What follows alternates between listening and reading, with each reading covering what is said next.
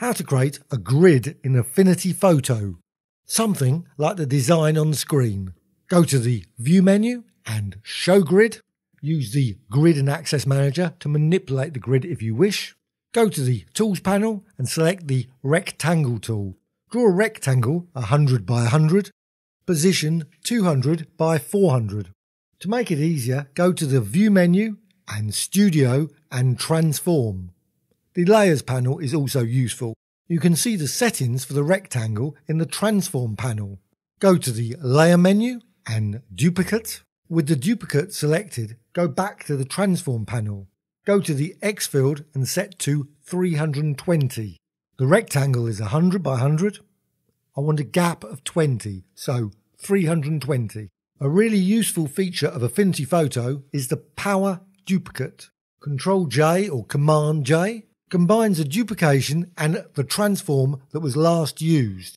Repeat the Command J 5 or 6 times to generate a number of paths. All the paths will be the same with a 20 pixel gap. Go to the Layers panel and select all of the paths. To merge them all together, go to the Layer menu, Geometry and Merge Curves. They are now all merged into a single shape. To duplicate that row, go to the Layer menu and Duplicate. Go to the Transform panel and then go to the Y field. I want a gap of 20 pixels between each row. Change the 400 into 520. So you've got the 100 pixels as well as the 20 pixels gap. Again, Command J or Control J to power duplicate that row. Repeat that a number of times. You now have a very basic grid of rectangles. Go to the Layers panel and select all of the layers. Go to the Layers menu, Geometry and Merge Curves. It is now a single layer. Go to the Tools panel and select the Rectangle tool. Draw a rectangle above the existing shape. Set a gap of 20 pixels all the way around. To make it easier, I use snapping. So go to the View menu and Snapping Manager. Set Enable Snapping to On. Set Snap to Grid to On. Click Close. Go to the Layers panel and drag the rectangle below the grid. Change the fill colour of the rectangle to make it easier to see.